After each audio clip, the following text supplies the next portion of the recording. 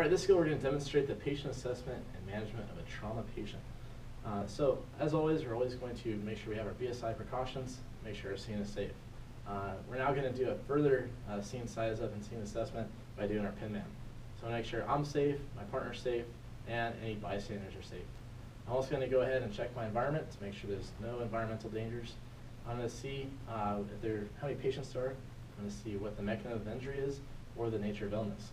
So for the purpose of this scenario or this demonstration, we're going to say it could be a possible fall, possible motor vehicle collision, anything like that that I'm going to get dispatched out to. Now, after that, I'm going to see if I need any additional resources. So in trauma situations, a lot of times we might need additional resources. So at this point, I haven't established a need quite yet. I also want to see by my general impression if there's a need for extrication or a need for C-spine.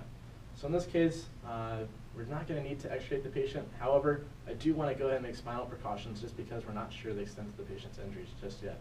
So I'm going to have my patient or my partner go ahead and come over and hold manual inline mobilization. Now, after he's done that, I'm going to go ahead and get my general impression of a 20-something-year-old female lying eyes closed, not moving at all. I'm then going to check the AFPU. With the AFPU, the patient's not tracking me as I walk in. She is not responding to my voice. Ma'am, can you hear me?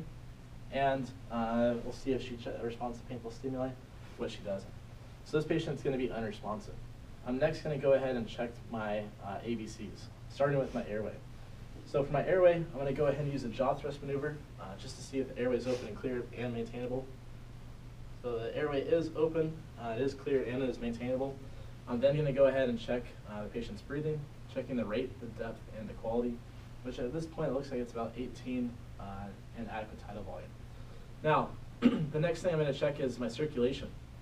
So for my circulation, I can go ahead and check both at the radial and at the carotid, checking for any kind of shunting if there's a discrepancy in the pulses. I also want to see how strong and how fast the pulse is. I want to check my patient's skin signs, checking the color, moisture, and temperature. I want to check the patient's cap refill time. And I want to go ahead and check to see if there's any major bleeding that I have not noticed yet this far. The next thing I want to do is I want to get my disability. So for the disability, since the patient's not verbal, I'm not going to be able to get my PPPT. I'm going to have to go ahead and assign the patient a GCS score. So since her eyes are not moving, she's not verbal, and she's not following any kind of commands or anything like that, I'm going to go ahead and assign this patient a GCS of 3.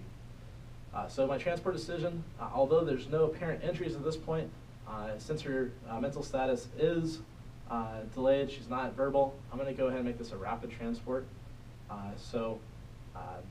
Our next step is going to be going into the head-to-toe assessment after I follow through and find to see if there's any way to get a sample history.